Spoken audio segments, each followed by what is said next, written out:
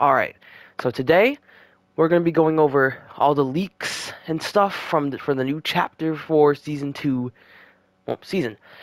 And we can make this a running series if you guys want to, but that's only, if you guys want to. But if we do, we'll upload, one like every time there's enough leak for an update or for a new season or for a new chapter when that happens. But yeah, and first we're going to talk about the what's happening with the storyline before the end of this season we are currently in.